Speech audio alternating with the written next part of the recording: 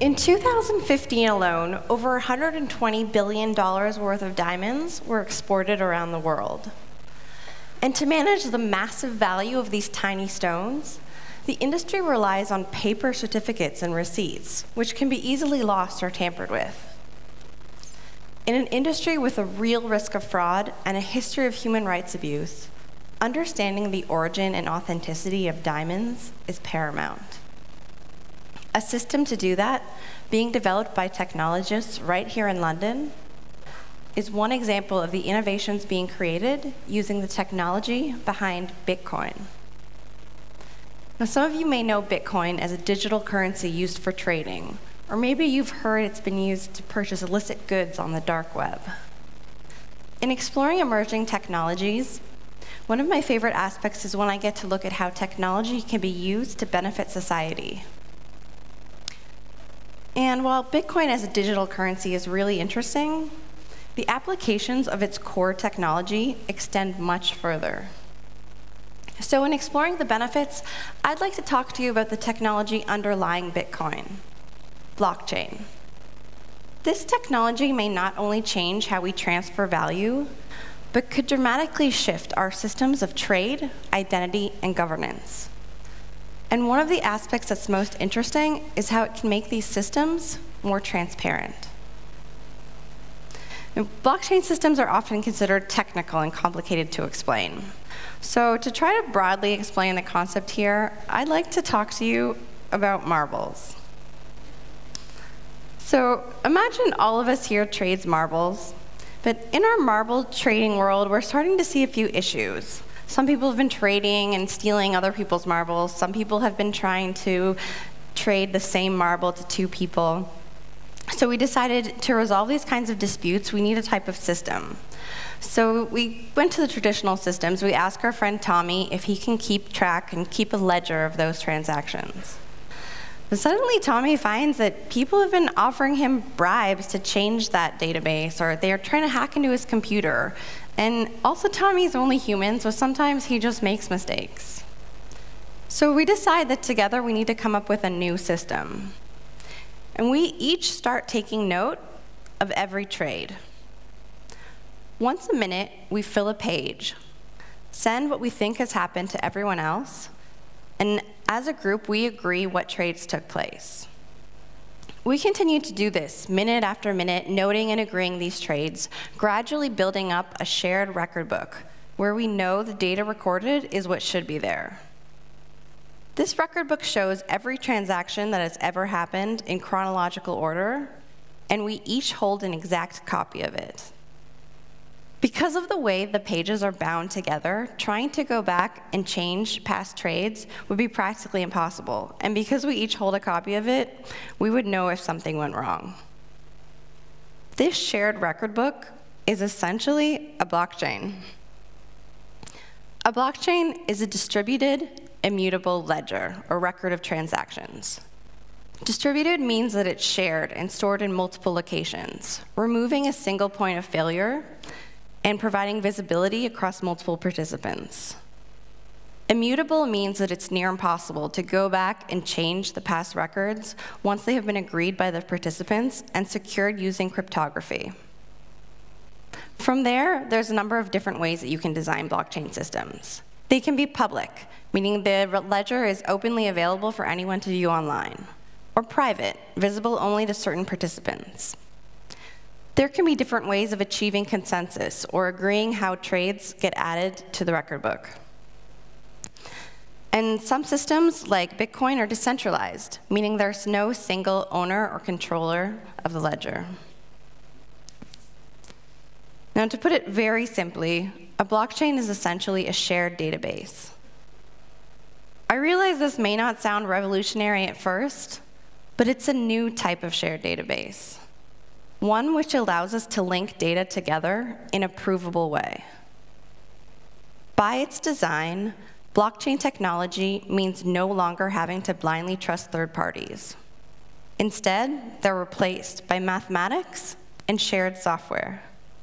Blockchain technology can remove the middleman. It enables the sharing of information in a secure way, and it provides a single point of truth, but without having to rely on a single entity to ensure that truth. Considering we're living in a post-truth world, having a verifiable source of truth, which isn't controlled by any one party, could be extremely important. When I started to immerse myself in the blockchain space, I had a sense of déjà vu. It brought me back to the early 90s when I started using the internet. Not yet user-friendly and mainly frequented by a mix of academics and nerds, but we were also a growing community who shared a common belief that this technology, though not yet well understood by everyone, should be open and accessible to all. Blockchain shares similar ideological underpinnings, built around the desire to give individuals back control. In the first instance, to free themselves from having to trust the banks and governments who have repeatedly breached that trust. The recent example of the global financial crisis coincided, and many think not coincidentally, with the launch of Bitcoin in 2009. Blockchain technology not only puts more power back in the hands of individuals, but by design, it provides unprecedented opportunity for transparency. And why is this important? Transparency and freedom of information are increasingly being recognized as a human right. They address this imbalance of power in which we have access to very little information about governments or corporations, but thanks to our dependency on our mobile phones, we hand them over, whether we know it or not, and completely free of charge, nearly every data point in our daily lives. Transparency allows us to hold these governments and corporations to account and helps to expose corruption, an issue which costs the global economy as much as $2 trillion every year and undermines our trust in our political and economic systems and institutions. Blockchain technology was born out of this lack of trust, and it's a tool for this transparency. Let me share 3 examples of how blockchain technology is being used to create a more transparent and therefore more just, informed, and empowered society. The world's population is reaching 7.5 billion, making land an increasingly scarce and precious commodity and an increasing target for corruption. Records of ownership, which are immutable and auditable, could not only be used as a tool against this, but could unlock trapped economic opportunity. Initiatives in countries including Georgia, Sweden, Ghana, and the US are exploring how blockchain-based systems could be used to enhance land title registries. Now, this could help to ensure that land remains with its rightful owner. Another area are supply chains. The authenticity and origin of the goods we buy helps determine their value, their quality, even their safety. From diamonds to artwork to consumer goods, technologists are exploring how blockchain-based systems could be used to trace product journeys. One of these startups is Provenance, and they've built a platform that allows brands and industries such as food and drink, fashion, and cosmetics to track products along the supply chain, providing consumers with verifiable information about product history and creation.